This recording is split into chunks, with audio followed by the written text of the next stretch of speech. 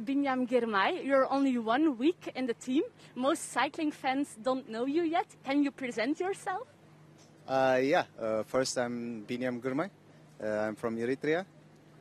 It's my second year professional, so I joined with this team in the 1st August. So yeah, that's me.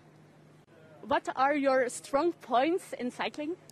My strong cycling point is the most thing is in uphill sprint, and then the short climb in the last stage. So yeah, this is my really good. At the moment, you're 6th in the mountains classifications. Is this your goal for this tour of Poland? No, not yet at all. But I'm just coming to help my team and then to show some good races. I just coming to be in good shape for the next races. Yeah. What's your first impression of the team?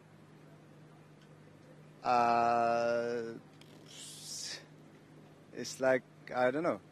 It's really good, but I just coming to present my team. Okay. Today we have 3 climbs in the beginning of the stage. Yeah. Will this affect the final? I think so.